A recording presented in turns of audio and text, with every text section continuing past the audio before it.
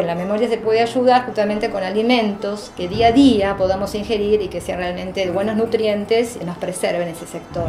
El fósforo actúa mejorando los neurotransmisores de célula a célula.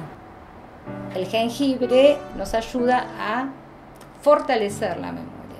Lo que necesitamos es introducir un alimento que preserve y sostenga de por vida ese disco rígido que es nuestra memoria.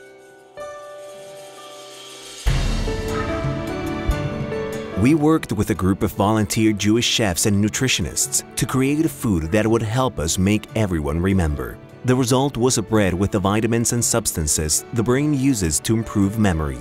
If our food can preserve the memory of Argentines and become the symbol of a new tradition that helps us remember, then the terrorist attack to the AMIA and the claim for justice will never again be forgotten. Te invitamos a alimentar la memoria.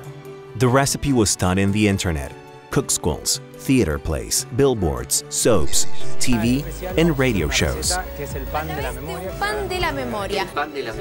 The campaign made bakeries, restaurants, and shops adopt the bread of memory as a custom during the week commemorating the attack.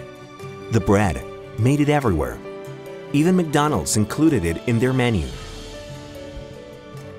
The idea was content in every news show and in every media with zero investment, marked the media exposure estimated to be worth 3,945,000 pesos. Thousands of people joined the spreading and sharing our recipe in the social networks, and they also contributed uploading pictures of their own breads, making it trending topic all day long.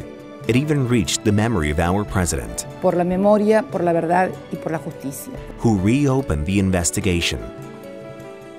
And the best part, with a simple idea, we started a whole new tradition, the tradition of remembering.